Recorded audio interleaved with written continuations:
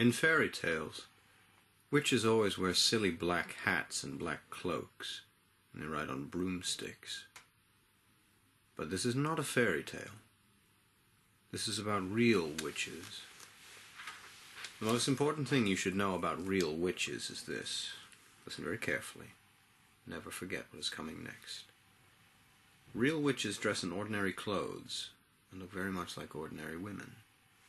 They live in ordinary houses and they work in ordinary jobs. That is why they are so hard to catch.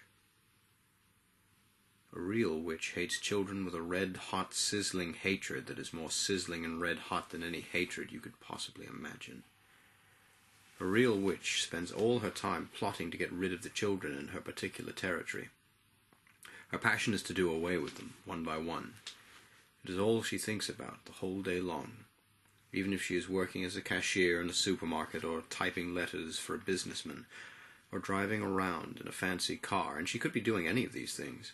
Her mind will always be plotting and scheming and churning and burning and whizzing and fizzing with murderous, bloodthirsty thoughts.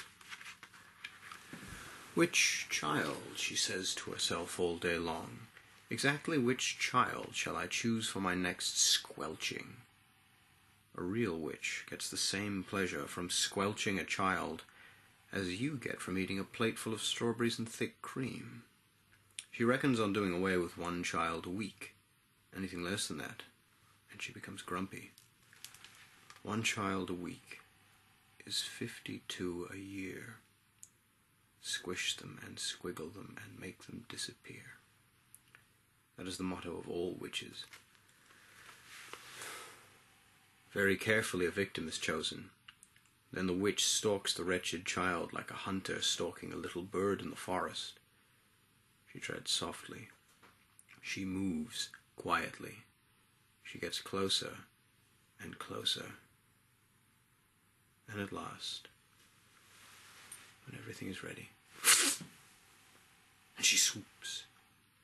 Sparks fly, flames leap, oil boils, rats howl, skin shrivels, and the child disappears. A witch, you must understand, does not knock children on the head, or stick knives into them, or shoot at them with a pistol. People who do those things get caught by the police. A witch never gets caught. Don't forget that she has magic in her fingers, and devilry dancing in her blood. She can make stones jump about like frogs, and she can make tongues of flame go flickering across the surface of the water. These magic powers are very frightening. Luckily, there are not a great number of real witches in the world today. There are still quite enough to make you nervous. In England, there are probably about 100 of them altogether. Some countries have more, others have not quite so many.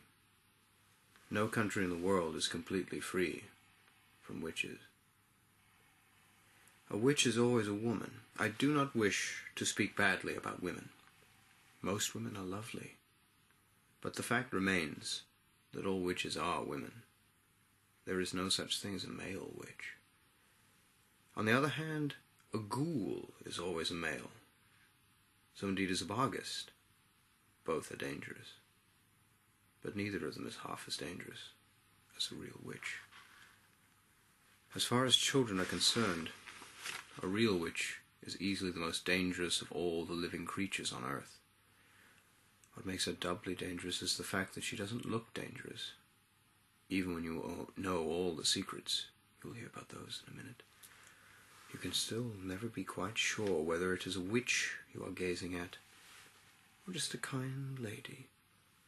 If a tiger were able to make himself look like a large dog with a waggy tail, you would probably go up and pat him on the head, and that would be the end of you. It is the same with witches. They all look like nice ladies. Kindly examine the picture opposite. Which lady is the witch? That is a difficult question, but it is one that every child must try to answer. For all you know, a witch might be living next door to you right now. Or she might be the woman with the bright eyes who sat opposite you on the bus this morning. She might be the lady with the dazzling smile who offered you a sweet from a white paper bag in the street before lunch. She might even, and this will make you jump, she might even be your lovely school teacher who is reading these words to you at this very moment. Look carefully at that teacher. Perhaps she is smiling at the absurdity of such a suggestion. Don't let that put you off. It could be part of her cleverness.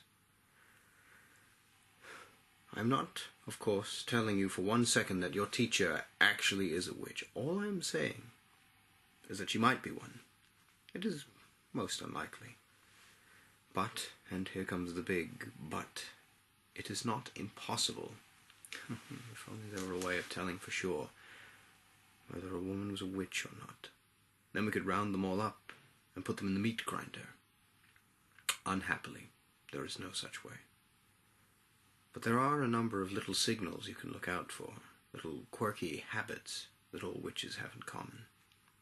And if you know about these, if you remember them always, then you might just possibly manage to escape from being squelched before you were very much older.